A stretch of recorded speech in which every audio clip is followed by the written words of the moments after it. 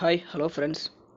இன்றைக்கி நம்ம சேனலில் நம்ம எதை பற்றி பார்க்க போகிறோம்னா விஎஃப்டி, அதாவது வேரியபிள் ஃப்ரீக்வன்சி டிரைவ். வாங்க இந்த வீடியோவில் விஎஃப்டிங்கிறத பற்றி என்னங்கிறத டீட்டெயிலாக பார்க்கலாம். First, what is VFD? எதுக்கு விஎஃப்டிங்கிறத நம்ம யூஸ் பண்ணுறோம், அப்படி இது என்னத்தான் வேலை செய்யுது அப்படின்னு பார்த்தோம்னா, பொதுவாக நீங்கள் இண்டஸ்ட்ரின்னு எடுத்திங்கன்னா மோட்டார்ஸ் அப்படிங்கிற ஒரு எலக்ட்ரிக்கல் மிஷின் அதுதான் மேஜராக நம்ம யூஸ் பண்ணுறோம். Nearly 90% of the industrial load motor தான். அதில் நார்மலாக நமக்கு தெரியும் 2 டைப்ஸ் ஆஃப் மோட்டார் இருக்குது, ஏசி மோட்டார்ஸ், டிசி மோட்டார்ஸ். இந்த டிசி மோட்டார் இருக்குல்ல, அதோட ஸ்பீடை கண்ட்ரோல் பண்ணுறதுக்கு யூஸ் பண்ணுற டிரைவை நம்ம எஸ்சிஆர் யூஸ்டு டிரைவ்னு சொல்லுவோம், அப்படி இல்லைனா எஸ்சிஆர் பேஸ்டு டிரைவ்னு சொல்லுவோம். ஆனால் அன்ஃபார்ச்சுனேட்லி இப்போ இருக்கிற ப்ரெசன்ட் வேர்ல்டில் most of the industries, nearly 90% of the industries AC மோட்டாரை தான் யூஸ் பண்ணுறாங்க. அதுலேயும் இண்டக்ஷன் மோட்டாரை தான் ரொம்பவும் அதிகமாக யூஸ் பண்ணுறாங்க. ஸோ எஸ்சிஆர் டிரைவால் ஏசி மோட்டாரை கண்ட்ரோல் பண்ண முடியாது. அதனால தான் விஎஃப்டி அப்படிங்கிற ஒரு டிரைவை இன்ட்ரடியூஸ் பண்ணுறாங்க. எதுக்குன்னா ஏசி மோட்டாரை கண்ட்ரோல் பண்ணுறதுக்காக, ஸ்பீடை கண்ட்ரோல் பண்ணுறதுக்காக. எப்படின்னா அதோட ஏசி மோட்டாரோட ஃப்ரீக்குவன்சியை வேரி பண்ணுறதன் மூலமாக அதோட ஸ்பீடை கண்ட்ரோல் பண்ணுற டெக்னாலஜி டிரைவ் தான் இந்த விஎஃப்டி. இப்போ இந்த விஎஃப்டி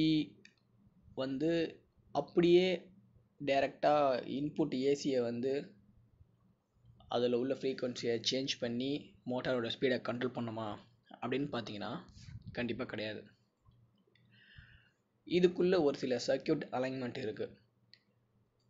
நம்மளால் நார்மலாக ஏசி சப்ளையில் உள்ள ஃப்ரீக்குவன்சியை சேஞ்ச் பண்ணவே முடியாது. மேக்னிடியூடை வேணால் நம்மளால் சேஞ்ச் பண்ண முடியும். ஆனால் இந்த விஎஃப்டி என்ன பண்ணுதுன்னா, மேக்னிடியூட், அதாவது வோல்டேஜை கான்ஸ்டண்ட்டாக மெயின்டைன் பண்ணும். நீங்கள் என்ன இன்புட் கொடுக்குறீங்களோ அதே மாதிரி கரண்ட்டையும் கான்ஸ்டண்ட்டாக மெயின்டைன் பண்ணும். அந்த ஃப்ரீக்குவன்சி மட்டும் சேஞ்ச் பண்ணும். அது எப்படிங்கிறத வாங்க தெளிவாக பார்க்கலாம். இப்போது நார்மலான விஎஃப்டியோட ஃபங்க்ஷனல் பிளாக் டயக்ராம் பார்த்தீங்கன்னா இதான். ரொம்ப சிம்பிளாக இருக்கும். ஒன்றுமே கிடையாது. ஒரு பிரிட்ஜ் ரெக்டிஃபயரு, ஒரு எல்சி ஃபில்டர் சர்க்யூட்டு, ஒரு இன்வெர்ட்டர், அதுக்கப்புறம் சப்ளை லோடு. இப்போது ஃபர்ஸ்ட் லெஃப்ட் சைட்லேருந்து பாருங்கள். ஏசி 3 ஃபேஸ் சப்ளைவை நம்ம உள்ளே கொடுக்குறோம்.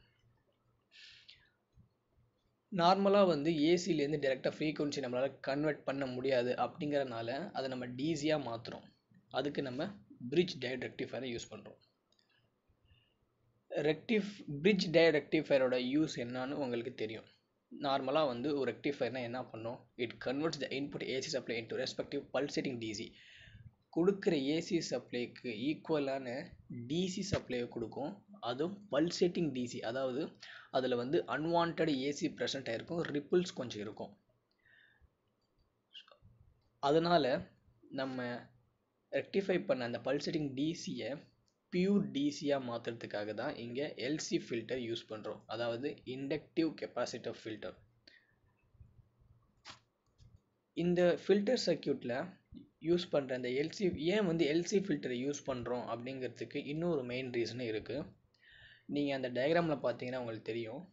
இண்டக்டரை சர்க்யூட்டுக்கு சீரீஸ்லையும் கெப்பாசிட்டர் சர்க்யூட்டுக்கு பேரலாகவும் நம்ம கனெக்ட் பண்ணியிருக்கோம். எதனால் அப்படின்னு பார்த்தோம்னா, ஒரு பர்பஸ் அந்த பல்சேட்டிங் டிசியை பியூர் டிசியாக கன்வெர்ட் பண்ணுறதுக்கு. இன்னொரு ஃபங்க்ஷன் என்னன்னா, நான் முதல்லே சொன்ன மாதிரி இந்த விஎஃப்டிங்கிறது ஃப்ரீக்குவன்சியை மட்டும் சேஞ்ச் பண்ணி தான் மோட்டாரோட ஸ்பீடை கண்ட்ரோல் பண்ண போகுது. வோல்டேஜும் கான்ஸ்டண்ட்டாக இருக்கணும், கான்ஸ்டண்ட்டாக இருக்கும், மெயின்டைன் பண்ணும். கரண்ட்டும் கான்ஸ்டண்ட்டாக இருக்கும். ஸோ அதனால தான் நமக்கு மிஷினுக்கு டேமேஜ் ஆகாது. ஏன்னா கரண்ட் ரேட்டிங்க்கு தகுந்த மாதிரி தான் அதோட வைண்டிங்கோட விஎம்எஃப் இன்டியூஸ்மெண்ட்லாம் இருக்கும். ஸோ அதனால் கான்ஸ்டன்ட் கரண்ட்டும் தேவை, வோல்டேஜும் தேவை.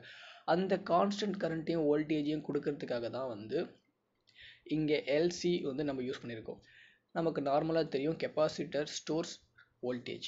ஸோ இது கான்ஸ்டன்ட் வோல்டேஜை சப்ளை பண்ண, அதுவும் இல்லாமல் வோல்டேஜ் ஈக்குவல் இன் பேரலல் சர்க்யூட். ஸோ அதனால தான் capacitor பேரலாகவும், inductor normally it stores current and current is equal in series. So அதனால தான் வந்து இண்டக்டர் வந்து சர்க்யூட்டுக்கு சீரீஸாகவும் நம்ம கனெக்ட் பண்ணியிருக்கோம். எதுக்குன்னா வந்து கான்ஸ்டன்ட் வோல்டேஜையும் கான்ஸ்டன்ட் கரண்ட்டையும் மெயின்டைன் பண்ணுறதுக்காக. இப்போது ஃபில்ட்ரு பண்ணியாச்சு, வோல்டேஜையும் மெயின்டைனையும் கான்ஸ்டன்ட்டும் பண்ணியாச்சு. நெக்ஸ்ட் வந்து என்ன பண்ண போகிறோம்னா நம்மளோட லோடுக்கு தேவையான ஏசி சப்ளையை கொடுக்க போகிறோம். அதுவும் நமக்கு தேவையான ஃப்ரீக்வன்சி லெவலில் கொடுக்க போகிறோம். அதுக்கு தான் நம்ம இங்கே ஐஜிபிடி சுவிட்சஸ் யூஸ் பண்ண இன்வெர்ட்டர் யூஸ் பண்ணுறோம்.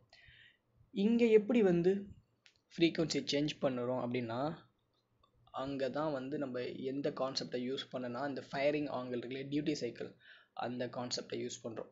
அந்த ஐஜிபிடி சுவிட்சஸோட கேட் பல்ஸ் நம்ம எந்த அளவுக்கு டீட்டெயில்டாக நம்ம செட் பண்ணுறோமோ அதுக்கு தகுந்த மாதிரி தான் அதோட ஃப்ரீக்வன்சி ரேஞ்ச் இருக்கும்.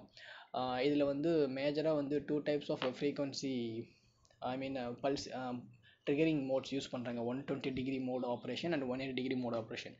அது எப்படிங்கிறத வந்து நான் இன்னொரு வீடியோவில் தெளிவாக போடுறேன்.